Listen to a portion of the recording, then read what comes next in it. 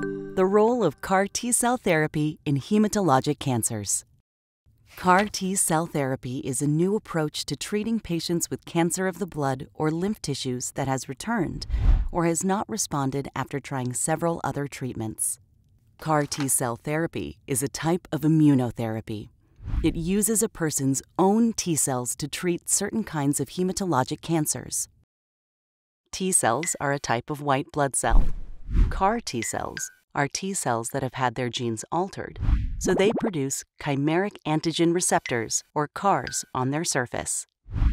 A chimera is a mythical creature made up of parts from different animals. A chimeric antigen receptor is a special receptor made up of different segments that scientists generate in a laboratory. This lets them design a receptor to fit any protein, so the T-cells can locate and bind to a target protein found on the surface of a specific kind of cancer cell. Binding triggers an immune response that destroys the cancer cells. Since CAR T-cell therapy is a personalized treatment, the first step is to collect a patient's T-cells in a process known as leukapheresis. The patient's blood is drawn, the T-cells are separated, and the rest of the blood is returned to the patient. The T-cells are then sent to a special manufacturing facility. There, the cells are reprogrammed to produce CARs. These CAR T-cells are then multiplied in an incubator to produce enough cells for treatment. The cells are frozen and shipped to a medical center that has been specially trained and certified as a CAR T treatment center. Patients should plan to stay near the treatment center if it isn't close to home. Before receiving the CAR T-cells, a patient is given lymphodepleting chemotherapy. This is a short course of chemotherapy to get rid of the other T-cells in the body and improve the effects of the CAR T-cells. 2 to 4 weeks after leukapheresis, the patient receives the CAR T-cells through an IV. Once in the body, the reprogrammed T-cells can now locate and bind to the cancer cells to destroy them. The CAR T-cells then remain in the body for a period of months to continue to watch for any new cancer cells. As with any cancer treatment, CAR T-cell therapies can cause side effects. In addition to those seen with other immunotherapies, such as GI symptoms, loss of appetite, fatigue, and flu-like symptoms, CAR T-cell therapies have other potential side effects, which can be severe or life-threatening.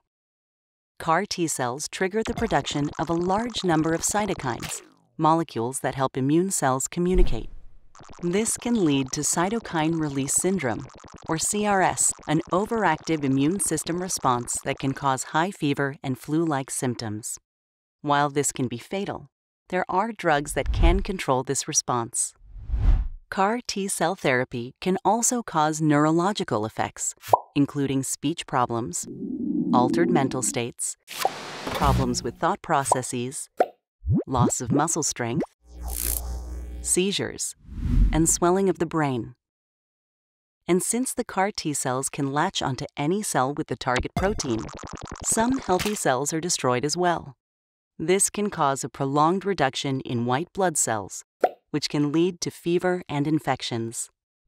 Patients are typically asked to remain close to their treatment center for a few weeks so they can be monitored by their healthcare team. It is also critical to have one or more caregivers with you during this time to watch for any side effects. Cancer Care is also available at any point to offer assistance with financial, practical, and emotional needs. If you have a hematologic cancer that has returned or hasn't responded to other therapies, ask your doctor if CAR T-cell therapy could be considered for you. A message from Cancer Care. Learn more at www.cancercare.org.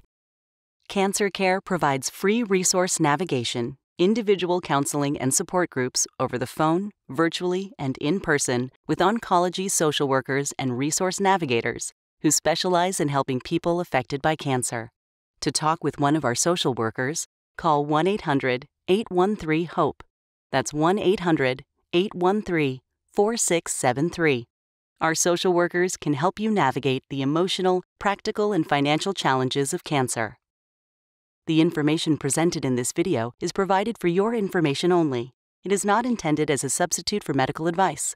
We encourage you to take information and questions to your healthcare provider.